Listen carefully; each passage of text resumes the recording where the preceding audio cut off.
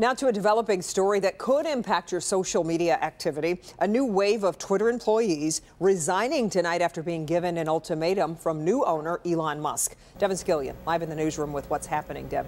Yeah, KG, fittingly, the news of the resignations broke on Twitter as many started sharing farewell messages that their colleagues were sending through internal messaging apps. The resignations are in response to a company-wide email sent by Elon Musk yesterday telling employees to expect long hours at high intensity if they wanted to stay.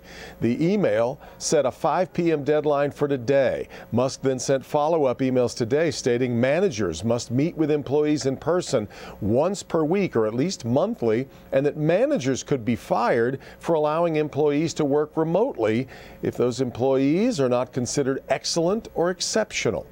Tonight's wave of resignations adds to a mass exodus from Twitter, leaving the company significantly smaller than it was when Elon Musk took over just late last month.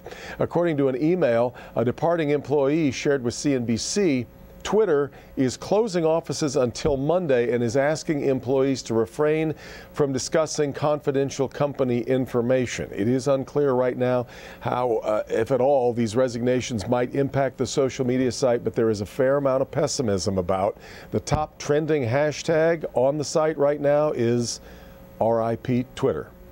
KG, back to you. Yeah, it'll be interesting to see how it all plays out, Devin. Yep. We appreciate it.